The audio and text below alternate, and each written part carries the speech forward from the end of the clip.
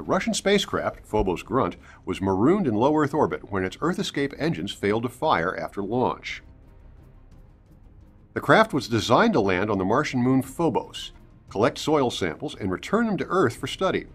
The satellite also carries a small Chinese Mars orbiter, a science experiment, and full tanks of hydrazine fuel.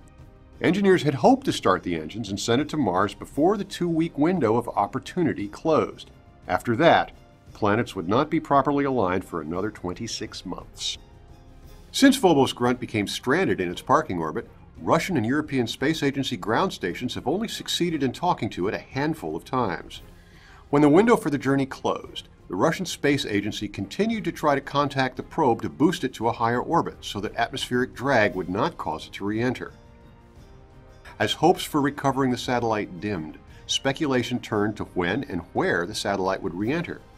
Most of the satellite is expected to burn up on re-entry, although some pieces may fall to the Earth's surface.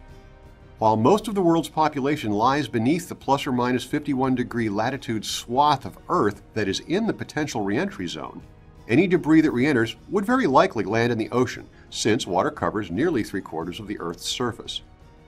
As with the 2 other recent satellite deorbits in 2011, NASA's URS and Germany's Rosat, no one will know the exact time and location of the re-entry until the final hours. The estimates will become more accurate as the event draws nearer.